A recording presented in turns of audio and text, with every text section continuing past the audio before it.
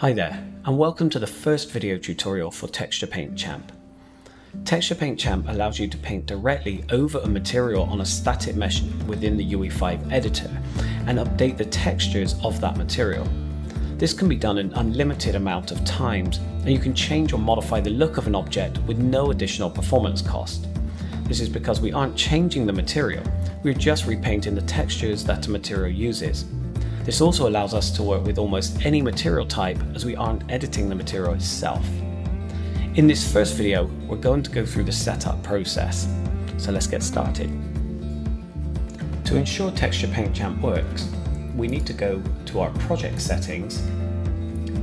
In the search bar at the top, type UV. Under optimization, you will see support UV from hit results. We want to ensure this is true. If it's not, make it true. After that, we will go to our Texture Paint Champ folder.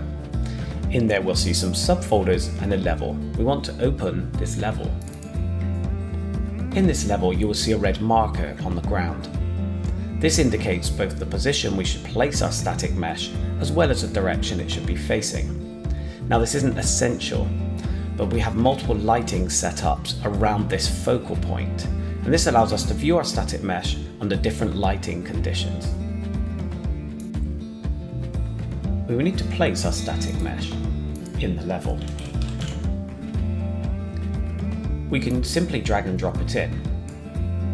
Once in the level, we're going to rotate it and position it around our marker.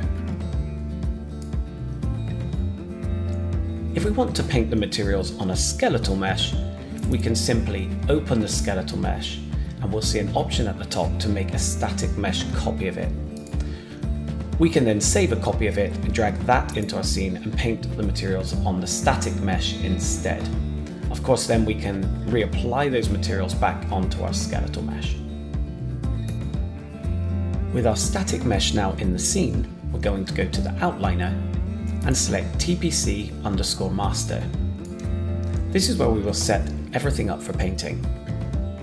First, we will select our static mesh to paint. The reason we select this is so we can have other meshes in the scene that we may want as reference objects. Now we've selected our static mesh, we will see that it's pulled the mesh in as a reference, and it's also telling us any materials it's finding on that mesh. In this case, there's only one material. Some objects may have multiple materials.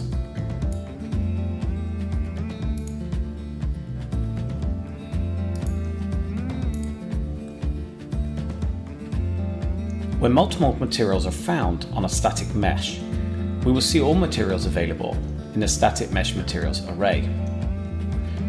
We can then declare which material we would like to paint over using the target index. The actual material we will be painting over is then declared under target material. As our sofa only has one material, we will leave our target material index as 0, as it's the only available element of the array. From our target material, Texture Paint Champ will extract any texture parameters. In order for this to work, our target material must be a material instance, and it must contain texture parameters, not texture samples. There are two ways to input the paint textures that we will use to paint over our static mesh. The first method is to use a material instance that contains texture parameters. This will automatically populate the paint textures array with the relevant names and corresponding texture. The second method is to manually add the textures instead of using a material. We can do this by adding to the paint textures array. We'll want to use common names. This will help us later when we come to mapping our textures.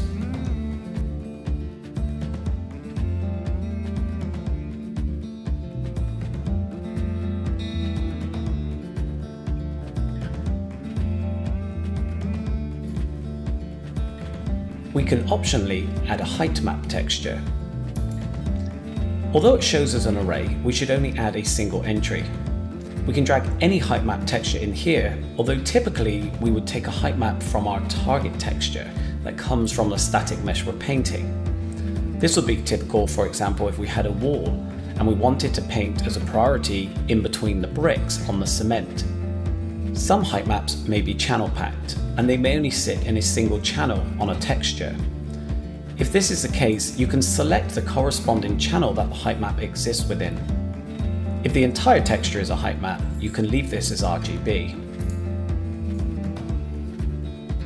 Now that we've declared our target textures and our paint textures, we need to tell Texture Paint Champ how to map them. For example, our albedo from our paint texture should be painted over our albedo from our target texture. We have the ability to try and auto map our textures, but before we do that, we're going to go through the process manually, as we will always want to check that auto mapping has worked properly. If we look at our texture mapping array and go to the first element, we can see that it's pulling in a target texture named normal. We then need to declare which texture type this is. For albedo and normal maps, we need to specially declare them. This is because Texture Paint Champ treats them slightly differently to other maps. So in this case, as it's normal, we will declare it as a normal. We then need to give it the corresponding name for the texture that will paint over this normal map. We can see from our paint textures we also have a normal map. We can either just write this name or copy and paste it.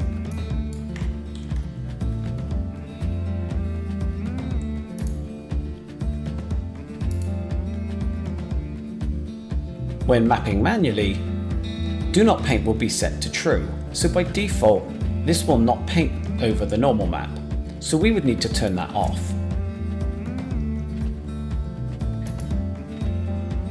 Our next texture is a roughness map. We do want to paint on roughness as we have a corresponding paint roughness, so we can copy that and drop that into our paint texture. As roughness isn't albedo or normal, we're fine to leave that as other, but we do want to paint it, so we would turn off do not paint.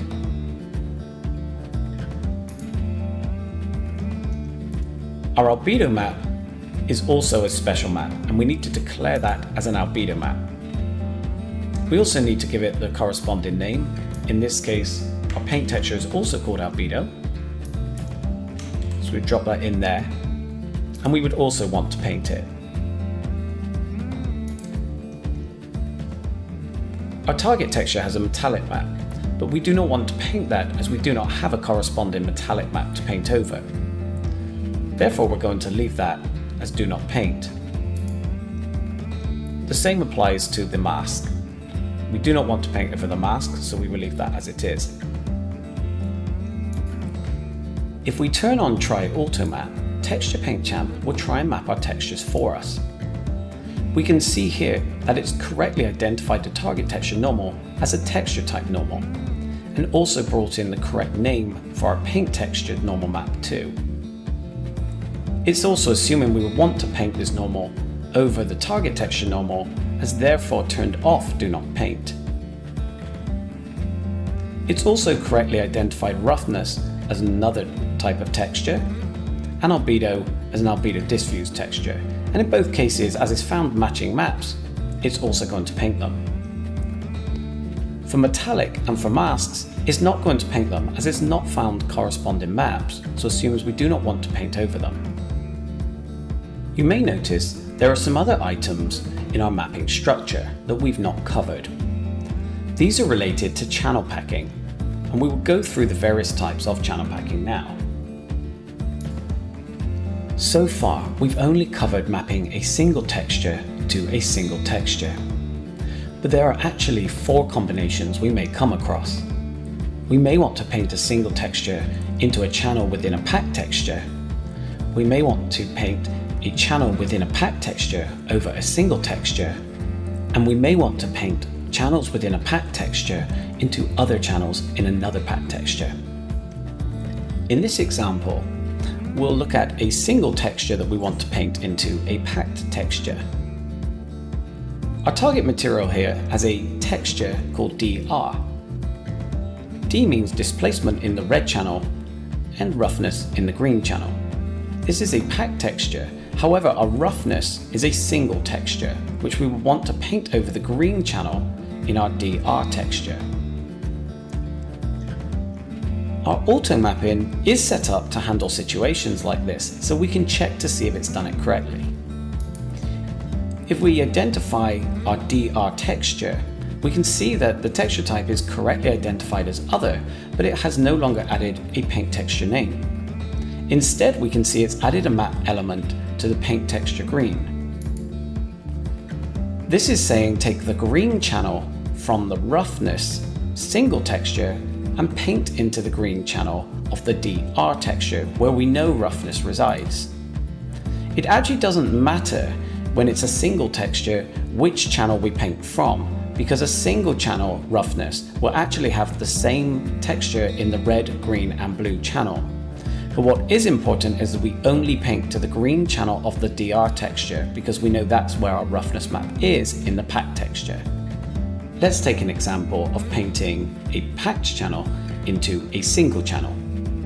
We can see here in our paint textures we have an odd packed texture. This means that ambient occlusion is in the red channel, roughness is in the green channel, and displacement or height is in the blue channel. If we look at our target textures, we have a roughness single texture. If we go down to our mapping and we identify our single texture roughness channel, we can see we have a similar setup to the previous example. In this case, we want to paint over our roughness channel, but we want to take just the roughness green channel from our paint texture. So in this example, it's really important that we have our arch channel sat under the paint texture green, so it knows to pull just this middle green channel where roughness sits. However, we want to paint over the entire texture of the roughness channel as it's a single texture. So we can leave that as RGB, as this will then paint the roughness into all of the texture and all of the channels. Finally, let's look at mapping two packed textures. In this example, we can see our target textures has a DR texture. This has displacement in the red channel and roughness in the green channel. However, our paint textures uses an odd texture. This has ambient occlusion in the red channel, roughness in the green channel, and displacement in the blue channel. Our automap has correctly set this up, but let's take a look at what's happening. We are pulling the green channel from our odd texture, which we know is roughness, and we are painting that and mapping that to the green channel of our DR target texture, which we also know is roughness. So this is set up correctly. We're also pulling the blue channel from our odd texture, which we know is displacement, and we are mapping that and painting that to the red channel of the DR target texture, which is also displacement. So again, we can see these channels are correctly set up to paint the correct paint texture onto the correct target texture. There may be times when you have an underlying target texture that you don't want where you paint, but you don't have a paint texture to override it. In this example, I have a sphere with a metallic hexagon pattern on it. If I try and paint over it, we can see that the hexagonal pattern still comes through. This is because it's coming from the metallic texture. A solution to this is to add my own metallic texture using a simple white texture. So I add an element to my paint textures. If I go to Texture Paint Champ folder, there is a textures folder in there, and there is a simple white 2K material. I can drag that in and call it metallic.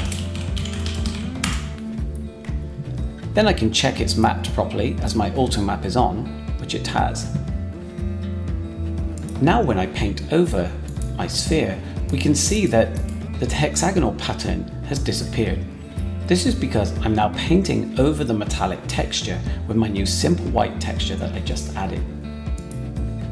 In the reverse instance, if you have a paint texture but no matching target texture, you can simply just add that texture parameter to your target material. Finally, before we start painting, we'll want to ensure that our error check does not find any issues. You can refer to this through the setup process if you're having issues, as it will look for common mistakes and it will flag them here. This can be found at the bottom of the Texture Paint Champ setup section. So as long as there are no issues found, we should be good to start painting. This covers the process for setting up Texture Paint Champ. In the next video, we'll go through how to actually paint the static mesh and all of the brush options and tools available.